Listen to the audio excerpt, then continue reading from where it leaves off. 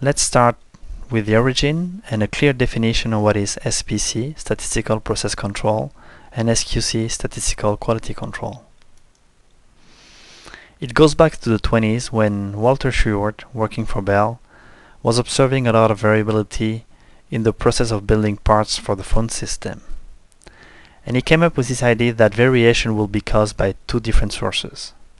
He wanted to differentiate between random fluctuation, those fluctuations that you have to live with, this variation which is inherent to the process, and intermittent fluctuation that could be due to external forces being applied to the process and that could be linked to assignable causes. So he wanted to build the tools that will help users to differentiate between those two kinds of variation occurring in the process. And looking at the trend, he developed those standardized tests that will help the user with control limits to differentiate between random fluctuation and intermittent fluctuation. Now let's get on the same page about some definition about process control. We will say that a process is under control when it is stable, predictable, and repetitive. If it does deviates from its target value, that would be the cause of a random variation, but will still be under control. Now, we're going to admit that a process becomes out of control when it deviates from its target value, but that's the cause of unassignable causes, some external forces being applied to the process. So the outcome is the same. The process is shifting towards some different target, but one is due to random variation, the other one is due to assignable causes, and you want to identify the difference between the two. So in the end, the goal of process control is for sure to ensure the stability of the production and to reduce as much as possible the ratio of rejects, bad product being made by the process. A quick note about having your process under control and making good product. As we said, being under control means that you're stable, repetitive, and somehow predictable.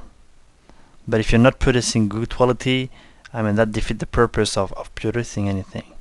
So you will need to make some changes to the process, maybe redo some testing or recalibrate some meters, things like that. But you have to keep in mind that to minimize those random fluctuations, the first thing you need to do is make sure you're under control. So even though you're maybe not on target and you don't have good production, the first thing is to get the process under control and then maybe slowly try to move it towards its target value to get the maximum out of it. So intermittent fluctuation we talked about earlier have been classified in two types of categories by Joren and Deming.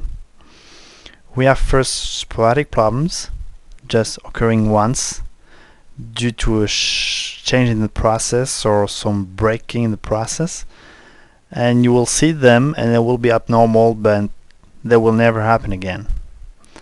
The other one are chronic problems, and the other one that really drags your production down on a daily basis. So you want to work on them and solve them because they're recurrent problems. Let's get to the definition of statistical process control and how to apply it. Basically, what you want to do is to compare current data against control limits. These control limits are derived from process standards, specifications that you get from design data, or that could be previous process data from the history of the process. So whenever you had a good production rate, good quality, sustainable production, that could be where you define your control limits for your SPC chart. Those control limits need to be defined when the production is stable and at least for a reasonable amount of time. If you want to go back to this process state where you had good production or compare against that, it has to be something meaningful from the process point of view. In practice, you will compare real-time data against those control limits, either derived from standard or historical data, and you will validate your production against statistical quality control tests, again checking for the quality of the data. What are the benefits of implementing SPC? The first thing is the validation of the capability of the process to operate within limits. You'll see whether the process is stable or not, and whether it can stay within the limits you set up earlier. If the process doesn't stay within limits, then you will be able to detect and anticipate what will be non-random variation into the process. Then you have a measure of how good you are with the process using the mean, the deviation, and the CPK indexes.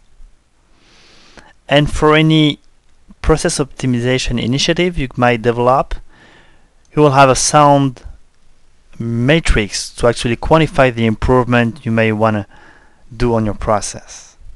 In the end, we'll talk about SQC and how you can quantify the quality of the product using a specific implementation of SPC.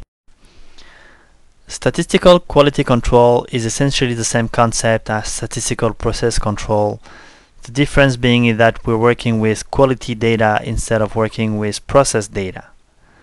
So quality data just qualifies the product, when process data just get us information about how we run the process.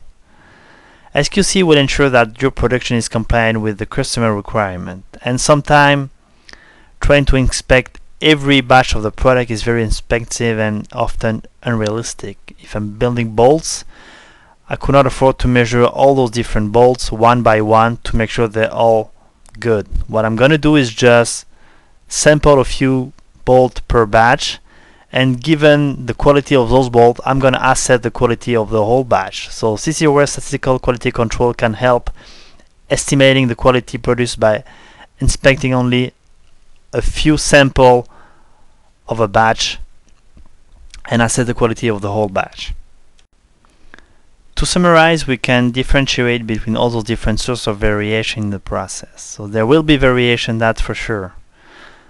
Part of it will come from random variation, and we'll have to live with it, and hopefully it will be that most of the variation will be random. Other variation is going to be assignable due to some sporadic problems or chronic problems. Well, with the help of SPC, I'm going to try to get rid of those problems.